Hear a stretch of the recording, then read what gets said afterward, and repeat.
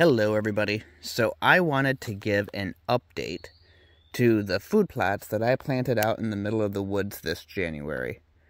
I came out here with my tractor and I pushed away the branches and the debris, and I rototilled this site, spread a little bit of lime with, I think it was a pull behind spreader, but this one might have been a push spreader.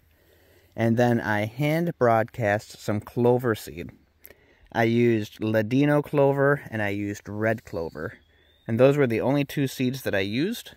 And I used that because it was available for me. So that little bit of effort that went into this, and I have a really nice clover patch out here in the woods. If I get down here close, I can show you, it's getting pretty thick with some clover down in here. I've got other weeds that are coming up in here, of course. This has not been sprayed. And those other weeds were getting kind of tall, so the only thing I've done to this after I planted the seed is I actually came through with my zero-turn yard mower, raised the deck all the way so I wasn't mowing the clover, and I mowed the weeds. You can see the tops of the grasses right here. I knocked those weeds down so they weren't growing up and overtaking the clover, and that's it. This was super easy. I see online so many people making such a big deal out of food plots and getting the right chemical mixtures and the right fertilizer mixtures and putting days and days worth of energy into this.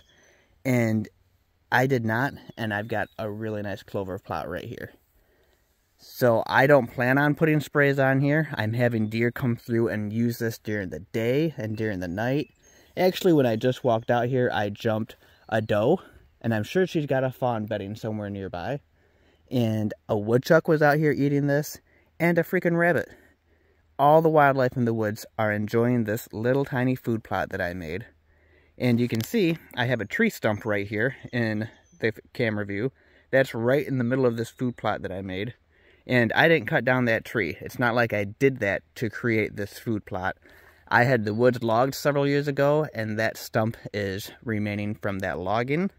And if you look up, I'm going to look up, there is a hole in the canopy from where that tree was standing, but obviously it's like midday, and hardly any light gets through to this food plot. So it's not like you have to have a huge open canopy. Again, so many videos online say you have to clear out the trees and push everything back and make all this huge space. But this is proof in my mind that you really don't. And if you don't believe it, you're going to have to just try. It's so super easy. I definitely recommend it. Off to the side here, I've got a tree stand not far away.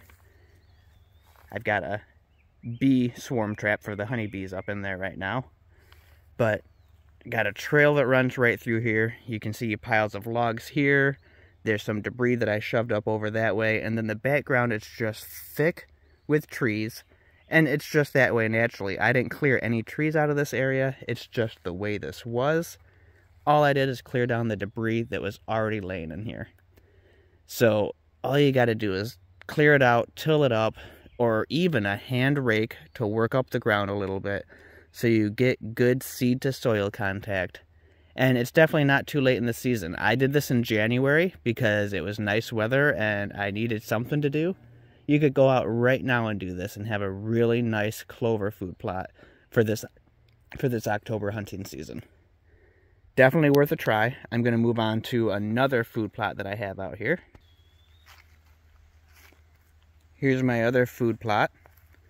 This one's a little bit larger. This one goes all the way the length of this trail that I have right here practically. Except it's narrow, and it really narrows up down here at the end. But the exact same situation. I did not take down a single tree out here. Any stumps that are out here were already out here, and I just worked around them. And the tree stumps make a great spot to put your salt blocks. If you're salting deer, great spot to throw salt blocks out for deer. And what's really handy, this stump is a great example. The side you put your salt block on, nothing's growing down here because the deer are keeping it cleared out and the salt is keeping it killed down. Look at this other side. it's super thick with brush and thorns and everything else. So a salt block is a great way to control the weeds and the vines and the thorns from growing around those tree stumps where you can't really get to and you can't mow. Now, another thing that I have going on here in this food plot, I have a mock scrape. And my mock scrape is really simple. It's just probably 1.25 inch thick grapevine hung on some old bale twine, hanging off a branch right here. I've got a trail cam here. I'm going to show some video of this mock scrape being used at the end of this video. And I'm also going to show a clip or two from that other food plot of the deer going out in it. But this is all you need. It takes some work getting all the brush and everything removed, but it is easy and very rewarding, and just hand spreading the seed and seeing it grow up and the animals use it. It's a great addition to the woods out here, especially come this hunting season. So I'm going to quit talking and I'm going to show you guys some video of the deer using these food plots.